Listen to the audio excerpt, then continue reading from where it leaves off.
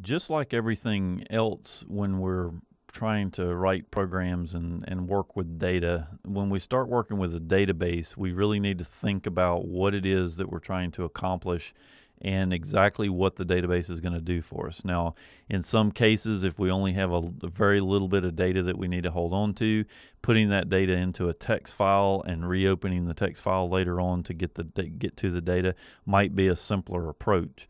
But in a lot of the cases, eventually you end up getting more and more data that you're trying to keep track of, and you eventually need to start looking at a faster mechanism for getting to the data, as well as storing the data to make sure that it's in, for example, it's encrypted or it's in protected, and that we can get to it really, really quickly if there's 10,000 records that we're trying to get to. So before we get started on the actual database layout, I want to explain a few concepts, and the best way to do this is to actually think about an Excel spreadsheet. When you go, most people know what Excel is.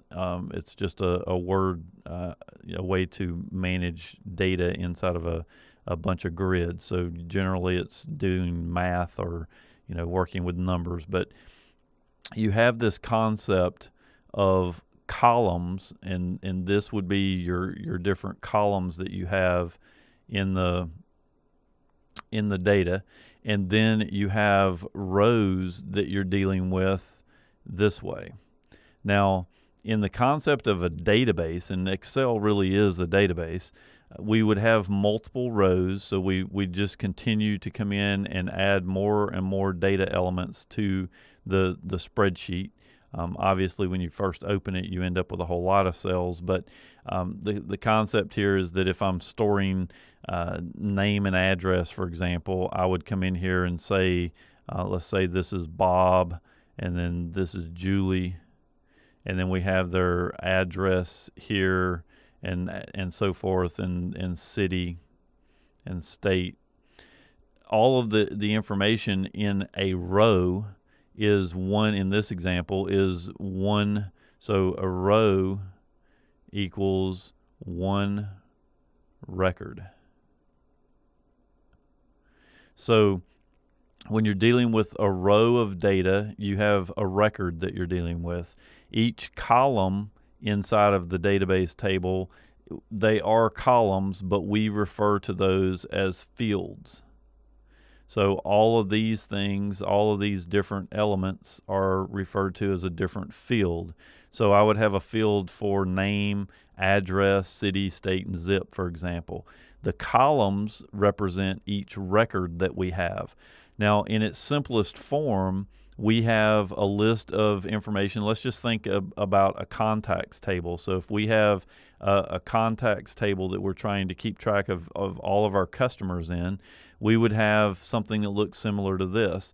And then we would have, let's just say, 10,000 rows or 10,000 records inside of the table, which represents 10,000 customers or 10,000 contacts. Now, in its simplest form, this is giving us a way to manage that data. We can, instead of putting it in a text file and trying to figure out where we're putting it in the file and what kind of structure we're going to have on the file, we can just create a database table and throw all of this stuff into the database table. Now, there are a few concepts that I want to explain here. One of them is index. And all an index is a way for me to help the database help me. So in other words, if I know that I'm going to be searching for customers based on their name, then I would want to create an index, and I'm just going to call it, I usually start my indexes with I, but you can call them whatever you want. But let's say that we call this I contact primary. Now, this index, I'm telling it that I'm going to have, this is the name, and then I'm just going to do it this way, and we'll say we're going to create the index on the name field. Now, what this does is it tells the database that I want to be able to search on this particular field. So it creates an index on here so that if I come in and tell it to, and we're using SQL here, so SQL is the language that we're talking. When I use query SQL language, I'm going to say something like this. I'm going to say select name from, and let's say that our table name is called contacts. And then you give it a where clause, and the where clause is where the index comes in. So I'm going to say where name is like, and I'm going to do a single tick, and I'm going to do a percent, and a percent's a wildcard character, and I'm going to say Smith. Now, what this is going to do is this is going to find me anybody that's name ends in the word Smith. If I wanted to do it the opposite, I could say or name is, and put Smith with a percent sign on the end, and now I'm telling it I want to find everybody that starts with Smith, or you can combine it any way you want. But the primary point here is that this where clause is using this field, and that field is representing this particular field in the database, and we have told the system that we want to index that. So you can kind of think about it as the database now knows exactly where every one of the Smiths are, so that when I do a query like this, it can instantly give me the results. It doesn't have to look through every record in the database for anybody that starts with Smith, because it has already gone in and ordered everything so that it's all in alphanumerical order, and it knows exactly where everything is and can give it to me in a millisecond. So indexes are an extremely important thing to have in your tables and to understand where to put them. You don't want to put an index on every single field, because then you just slow down the inserts that you have in the tables. You really just want to have indexes on where you're going to actually be searching. Now, the next thing I want to discuss, and the last thing we're going to discuss, is normalization.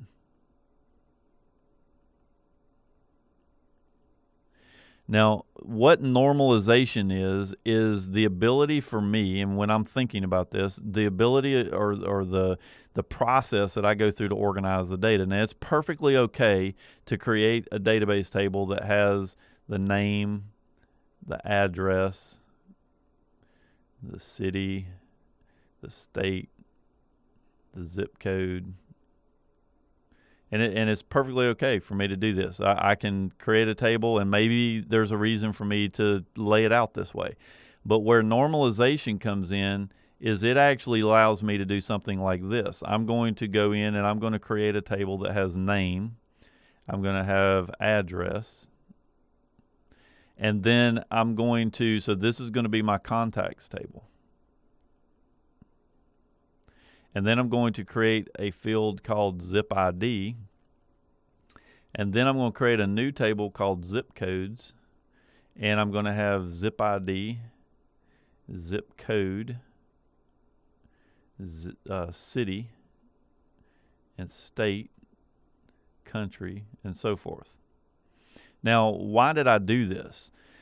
Well, if you think about it, if I'm dealing with a lot of contacts and they happen to be, 10,000 of them in the same city, I am making my database table much larger than it needs to be, because I'm duplicating the city, the state, and the zip code. And if I had country code in here, it would be duplicating that as well, because every single record up here that we have in the record table, every one of these records is going to duplicate the same city, state, and zip.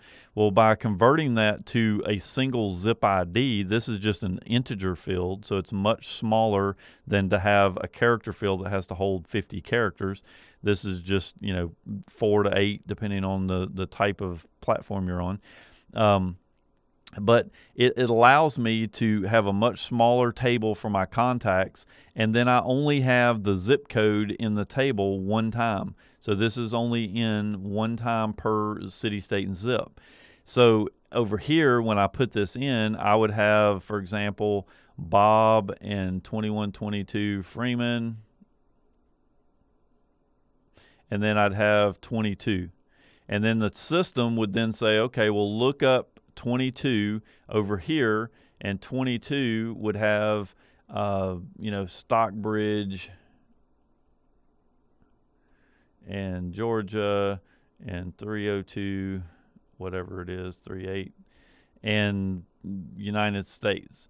So it allows me to have one entry in the table over here. So I'm not quite sure why it just did that. But it allows me to have one entry in the table to hold the city, state, and zip, and then it has a single smaller record over here per contact.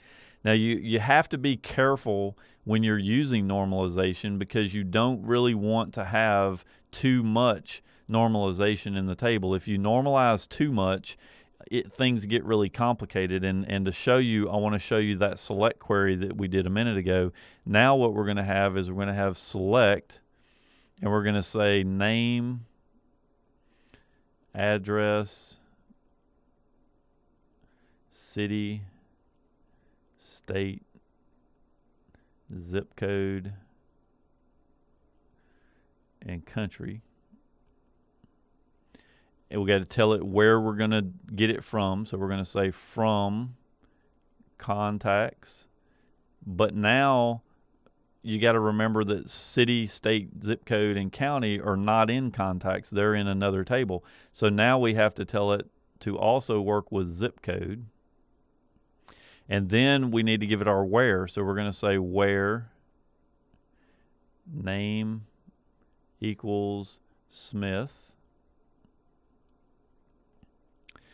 And we got to link the zip code. So we're going to say and contacts dot zip ID equals zip code dot, my thing here is getting kind of crazy, zip ID. And so what this does is this links my contacts table, whatever its zip ID is, together with my zip code table, and now I have access to all those fields. So you can see, just by doing that one normalization, the select query that we're going to have to start using to be able to combine all this data is a little bit more complicated than it used to be. And another side effect of this is that it doesn't run quite as fast when you're having to do multi-select queries versus just selecting everything in a single table. So there is a downside to doing a lot of normalization, but there is a nice upside too. For example, if I misspelled a city, I can correct the city, and everybody that's linked to that city now has the new spelling. I don't have to go look up every single customer that I had used. So there's a lot of upside, a little bit of downside. And when I do say that it's a little slower, it's just a little bit slower. It's not massively so. So in most cases, you're going to want to do a little bit of normalization. Now, the last thing that I want to talk about is the links in these queries. So when I do a query like we just did, and we have contacts, and we tell it that we want to have all the contacts where that zip ID is equal between these two tables, what that query will actually do is, let's say that I have a contact over here that has a zip ID of 2. And over here, I do not have a zip ID 2. So there is no zip ID of 2 inside of this table. Well, what will happen in that select query that I just showed you is you will not see the contact record, because it won't be able to link up the zip code, and therefore it won't show the contact record. It won't select it. So that causes you to have to get into some different types of queries that you might be using. So I just wanted to mention that. I'm not going to go into all the detail on inner and outer joins and all that kind of stuff, but just understand that when you're working with multiple tables, when you normalize the tables and you're looking for data that's in both tables, you need to be cognizant of the actual query that you're running, because it will determine the results that are actually coming back when you execute it.